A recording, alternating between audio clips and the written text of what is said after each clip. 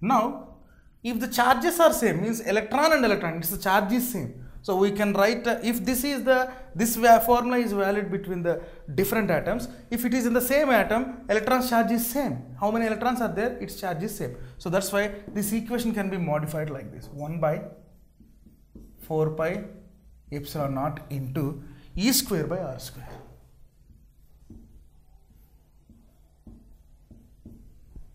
And this is balanced by mv square by r. What are the things we can cancel here? R and R square get cancelled.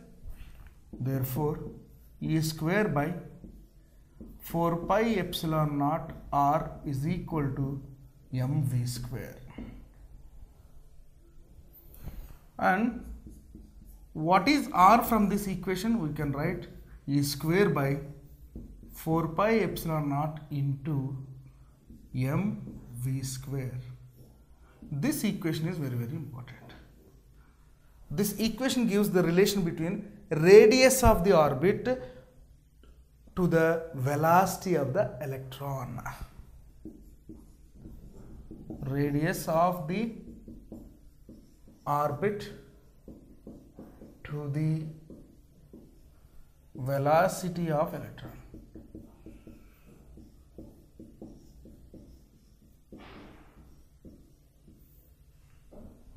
Where r is equal to radius of the orbit, v is equal to velocity of the electron. Now we are going to find out its energy and total energy. Now we are going to find out the total energy of the electron. Total energy of the revolving electron.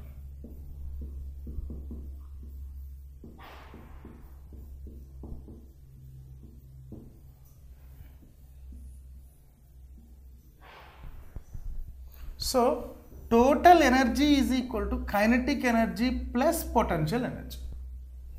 What is kinetic energy? The formula is half mv square.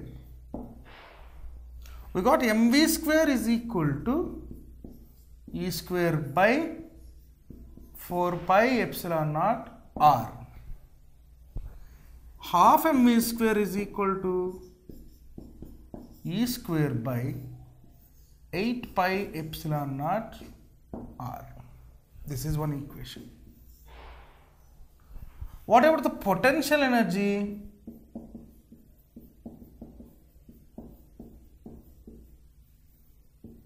Symbol is U in terms of electricity or atomic structure. It is found that minus E square by 4 pi epsilon naught r. Now we can find out the electrostatic potential in electrostatics. We got 1 by 4 pi epsilon and q square by r like that. So, total energy is equal to k plus u E square by 8 pi epsilon naught r minus E square by 4 pi epsilon naught r. So, if you took A square by r or E square by pi epsilon naught r as common, we will get 1 by 8 minus 1 by 4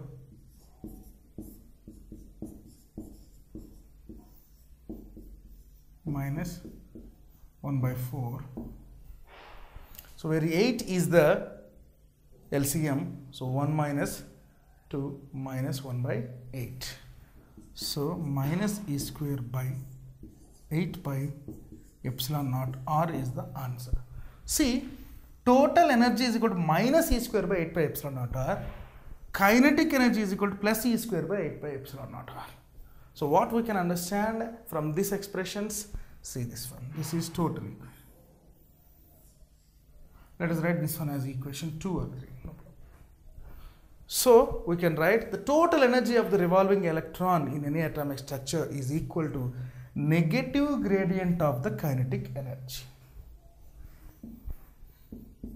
Total energy is equal to negative gradient of Ke. This is the conclusion about the total energy of the revolving electron. Now we will see one problem which is related to the radius of the orbits and its velocity. The problem is like this. It is found experimentally that 13.6 electron volts, EV means electron volts, energy is required to separate a hydrogen atom into a proton and an electron. Means hydrogen atom, if you want to split that hydrogen atom into proton and electron, we need this much of energy. Okay. Compute the orbital radius R and the velocity of electron V in a hydrogen atom. Hydrogen is split into two subatomic particles. So, energy is a negative gradient. So, energy is equal to minus 13.6 EV. EV means 1 electron volt. 1 electron volt is equal to 1.6 into 10 to the power of minus 19 joules. Therefore, we are converting the energy into joules. Minus 13.6 into 1.6 into 10 to the power of minus 19 joules. The answer is minus 2.2 into 10 to the power of minus 18 joules. This is energy. So, if this is the energy, compute the orbital radius small r and the velocity of the electron in a hydrogen atom. So, what is the equation for the total energy? Minus E square by 8 pi epsilon naught r. We should find out r. So, therefore, r is equal to minus E square by 8 pi epsilon naught into energy, total energy. We can write it as TE, total energy. Where A is equal to charge of electron, minus 1.6 into 10 to the power of minus 19 whole square, because it is E square, into 1 by 8 pi epsilon naught. 1 by 4 pi epsilon naught is 9 into 10 power 9. 1 by 8 pi epsilon naught we can write 9 into 10 to the power of 9 by 2. Therefore, 9 into 10 to the power of 9 by 2 into what is the energy? Minus 2.2 into 10 to the power of minus 18 joules.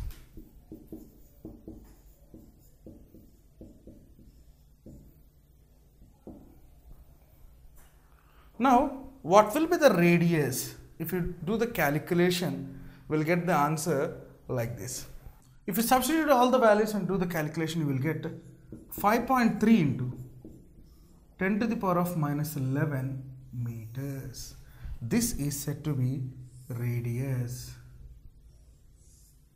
Radius of the orbiting electron from the center of the nucleus. Now, our next job is to find out the velocity of the electron in a hydrogen atom. Now, we are going to find out the velocity. We know that V square is equal to E square by 4 pi epsilon naught mr. So, V is equal to under root E square by 4 pi epsilon naught mr. The equation transforms like this. V is equal to E by under root 4 pi epsilon naught mr. E is charge, m is mass of the electron. E is charge of electron, m is mass of the electron. How much? 9.1 into 10 to the power of minus 31 kg. Radius is equal to 5.3 into 10 to the power of minus 11 meters. Just before this one we have found. After substituting all values, we will get 2.2 into 10 to the power of 6 meters per second. So, with this much speed, an electron is revolving in the orbital in hydrogen atom. Now, we are going to see the atomic spectra.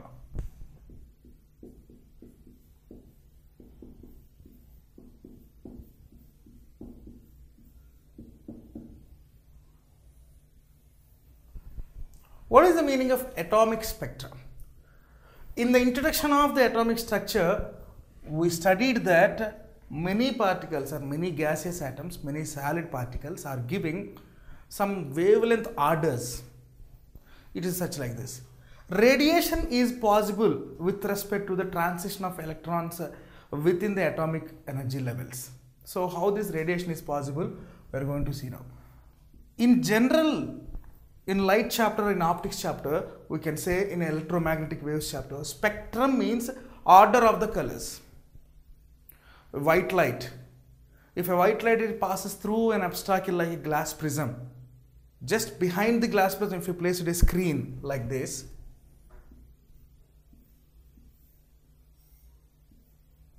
white light splits into 7 colors.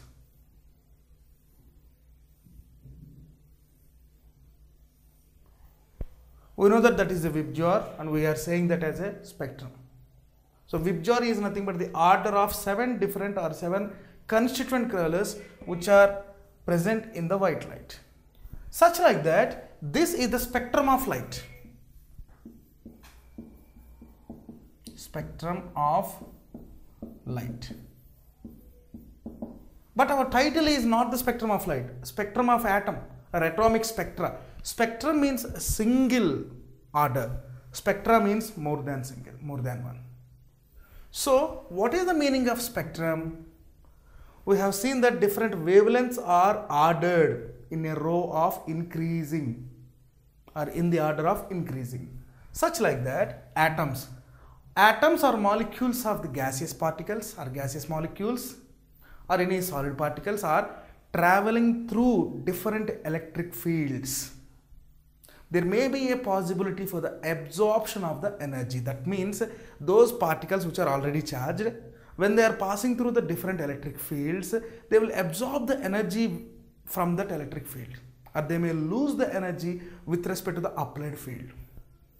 The loss of the energy or absorption of the energy will be released out of the object in a form of a wavelength or in a wave. We are saying it as a radiation. Once it is absorbed the energy, the wavelength order will be absorbed wavelength, and the spectrum released by these absorbed wavelengths are called absorption spectrum.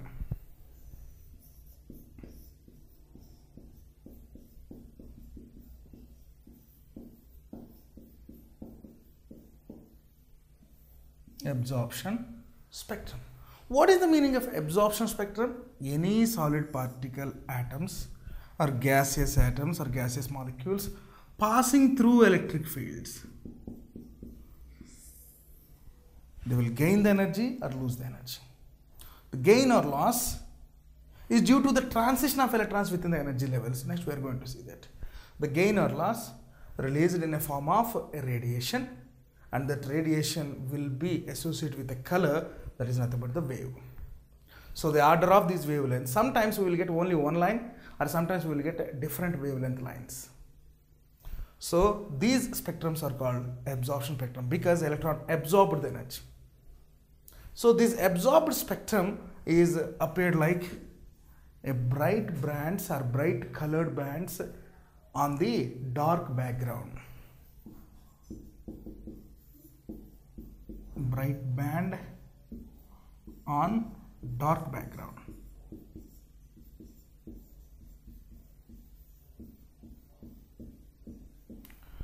In place of solid particles or gaseous particles, if you pass a white light through the different electric fields, white lights separates. So it emits the wavelength. So this type of wavelengths are called emitted wavelengths. The spectrum which is formed due to the emitted wavelengths is called emission spectrum. If white light passed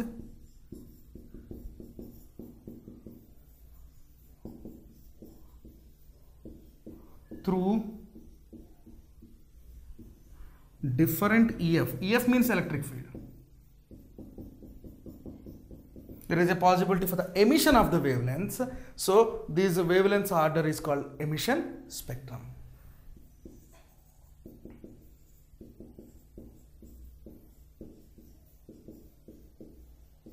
What is the meaning of emission spectrum? Okay, in absorption spectrum we have seen bright bands on dark background, but emission spectrum exactly reverse. We will see the dark bands on bright background. Means always the bands which are appeared in the emission spectrum are dark in color, completely black, because the total energy is emitted out completely. There will be no energy.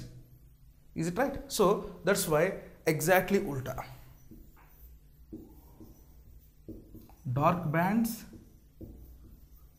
on bright background.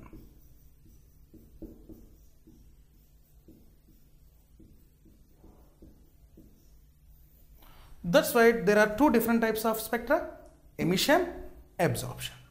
Now we are going to see the energy levels with respect to these spectra. Now we will see the spectral series.